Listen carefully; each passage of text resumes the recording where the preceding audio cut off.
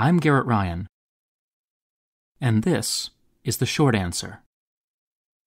Today's question is, how deadly was gladiatorial combat?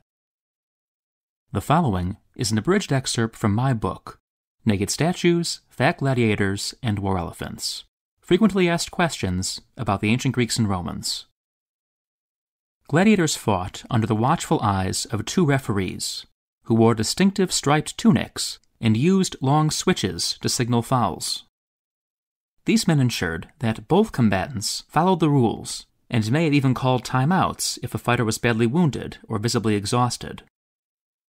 Some fights were terminated by a fatal blow. A few were declared a draw, usually after evenly matched gladiators had fought to a standstill. The majority, however, ended when one gladiator, disarmed, wounded, or simply unable to continue, raised a finger in the gesture of submission. The head referee then stopped the match and looked toward the sponsor of the games. The sponsor, in turn, listened to the audience.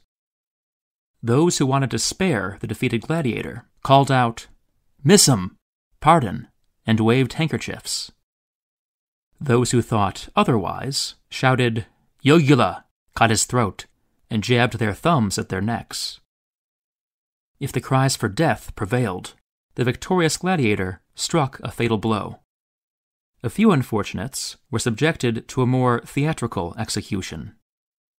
A slave dressed as the demon Charon materialized on the arena, carrying a sledgehammer. Gliding past the referees, he lifted his hammer high, paused for effect, and brought it down on the doomed man's skull. The corpse was then dragged from the arena behind a slave costumed as Mercury, guide of the dead.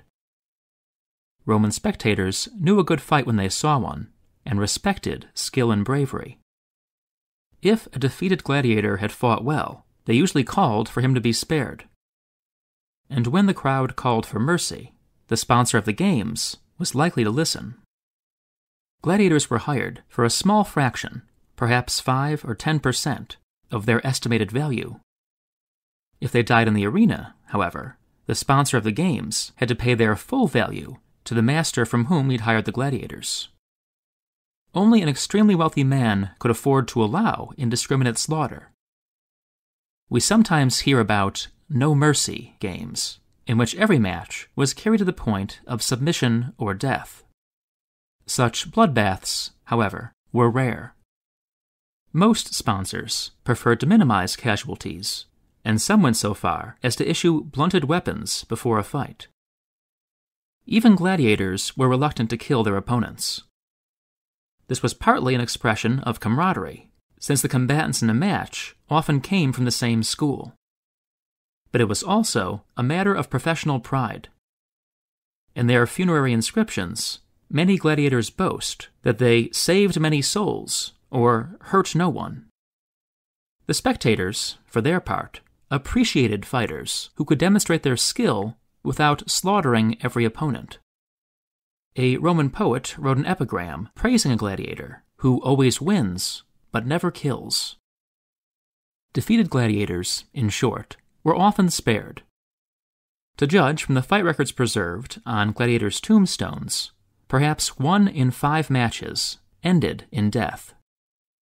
Although a few champions managed to rack up over 100 victories, the typical gladiator who survived to retirement would face a total of 10 or 15 opponents over the course of a 5 or 6 year career.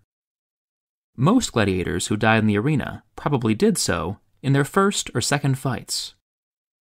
The more experienced they became, the more likely they were to survive. A high-ranked gladiator had learned how to win. And if he lost, he was very expensive to kill. For the full answer, and for many other fascinating details about the ancient Greeks and Romans, check out Naked Statues, Fat Gladiators, and War Elephants, available wherever books are sold. Thanks for watching.